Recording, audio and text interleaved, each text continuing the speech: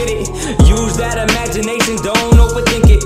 This is your world, and don't you forget it. Whenever you get sad, just remember why you living. If she want to, all this going back and forth, what I won't do. People never understand what I go through. I'm just putting my real life on these Pro Tools. Hey guys, welcome back to my channel. Today I'm installing the Cox Subcage rear crash bar, whatever you want to call it.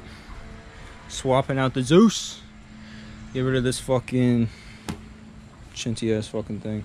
I mean, it saved me plenty of times, but I've been waiting on this for about 4 months now. If you guys don't mind the wait, this is super heavy duty. This weighs about 10-15 pounds, I'd say. But yeah, I'll give it a little review on how it looks.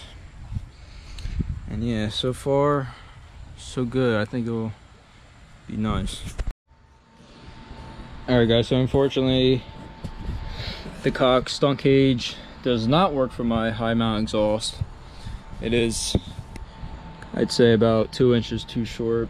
The pipe doesn't even slide on all the way. I'm just gonna order some cheap Amazon exhaust, $100 exhaust, and it'll do. But yeah, guess I'm gonna have to rock a naked exhaust. This thing sounds terrible. Sounds like worse than a fucking lawnmower, I'd say. But yeah, honest review about it. If you have a top mount, this is not the one to go with.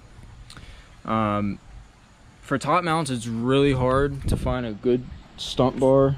So I had this Zeus, which actually held up pretty great. So I might swap that over for temporarily till I get the exhaust. Give it a like, comment, and subscribe. Alright. Bruises, you ain't never had to see your family member use it. I get baby love, I just hope she don't abuse it. Crazy how my friends wanna fall out over music. Losing for so long, now they wonder how I do it. Shit ain't what it seems, don't be easily influenced. Niggas only love you when they see you at your viewing. Bitch, if you ain't paying, why?